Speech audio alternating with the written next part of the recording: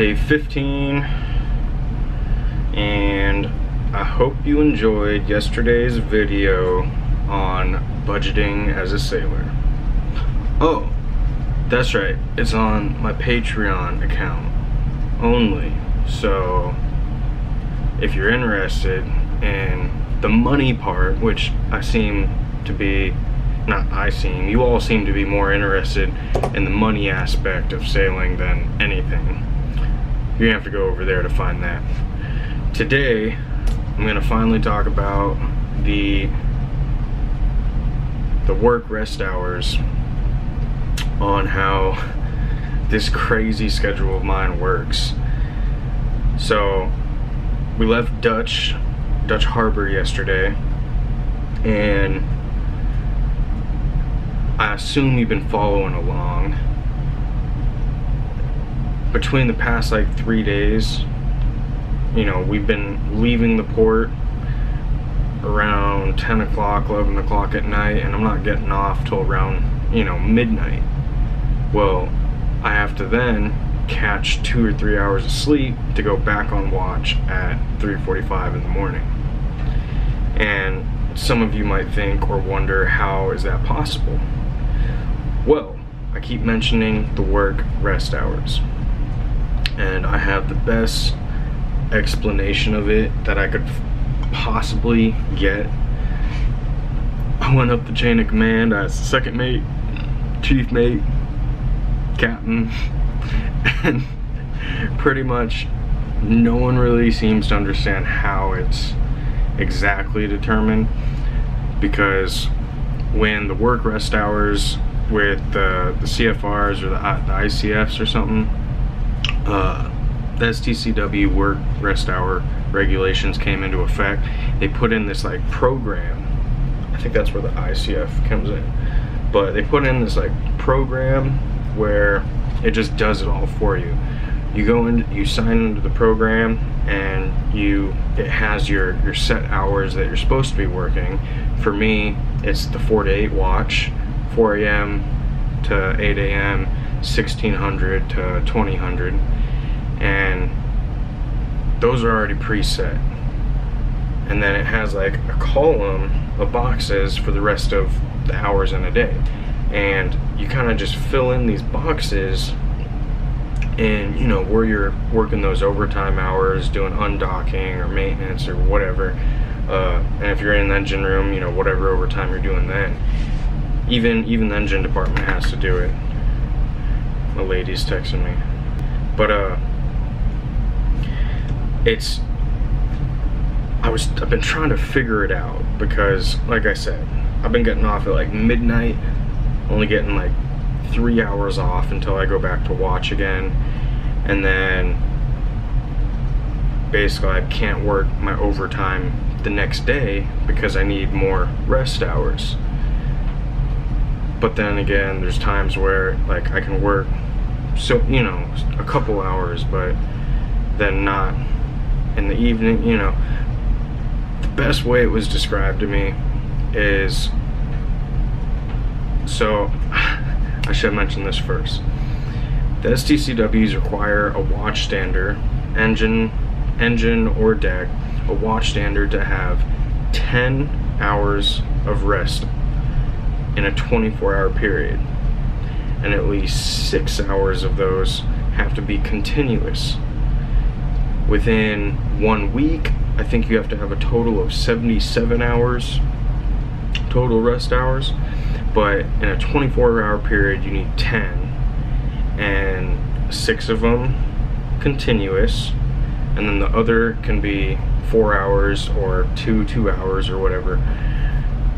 And then if for any reason you have to break it up more than that, there has to be a legitimate reason, like a emergency happening, you know, a fire or something happening where constitutes, okay, this is why this person couldn't rest.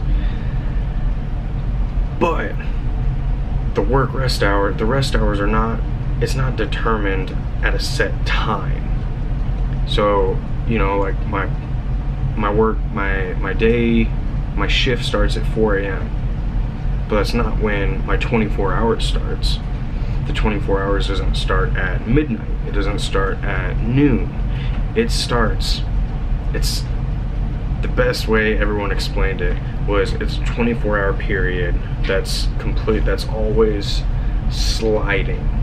So when we go to input it into this program, it's any 24-hour period on that hour. So it can start at any hour from the moment you work to the moment you get off work. What is that banging? Any hour from when you work to when you're not working. If you get off at, you know, midnight, starting right then, you know, like me, we'll say this, okay, for me, I got off at midnight. I had to be at work at 4 a.m. Well, it started right there at midnight. I only had 4 hours off, which means, you know, I went to watch at 4 a.m., got off at 8.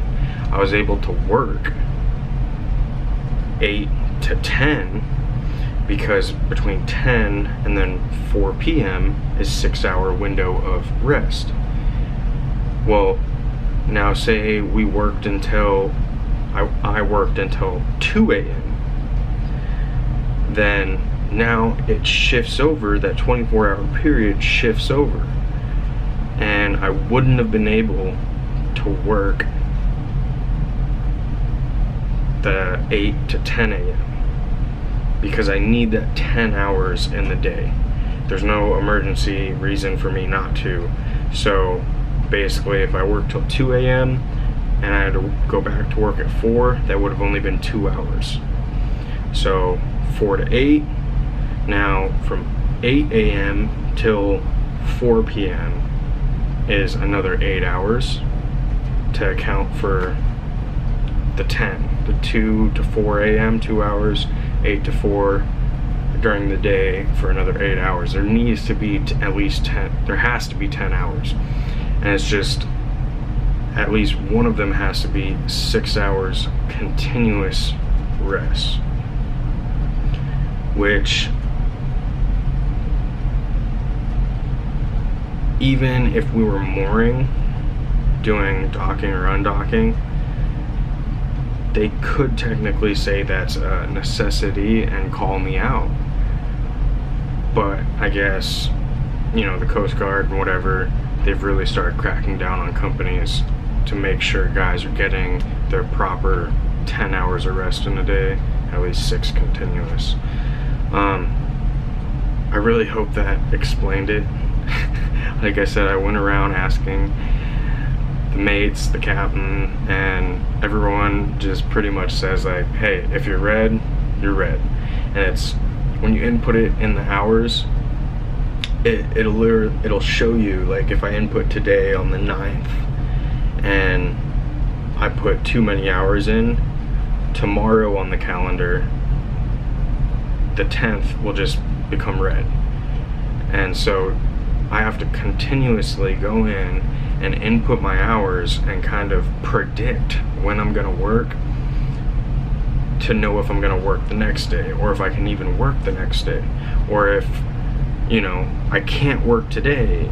It's a continuous input into this program, and it's a hassle. My last ship I didn't have to do it because we were 12 on, 12 off, and so that's, you know, 12 hours of rest in any given day. This ship, the constant cargo operations going on, we have to, you know, the schedule is not determined. Even when we think we're going into port at a certain time, we might not be there at that time or be leaving at that time. Something could go wrong, the crane could break down, you know. So we have to constantly be predicting when our hours are gonna be to know when we can work. And when we work isn't something that we can quite necessarily determine. So the rest hours that I get is by no means a set schedule anymore at all. I really hope that helped, or you know, you enjoyed it, hit that subscribe button, like, comment, share. I really didn't get much of Dutch Harbor. You know, we were only there for like 6 hours. So, you know, I got a couple pictures and kind of not the best video of when we were in port. We're almost like just on a rocky mountainside. But I'll tell you what, if you've never seen Hawaii, you know, from afar, you know, I've seen it from the cruise ship, or if you've seen it flying into Hawaii, where you just see like these rolling mountains of green and it's just beautiful looking. I guess it's like that in Dutch Harbor in the summer, but when we were pulling up, it was, I opened up my window and it was like the Hawaiian Islands got covered in snow. It was just mountains and mountains of snow all the way around us, or from everywhere I was viewing.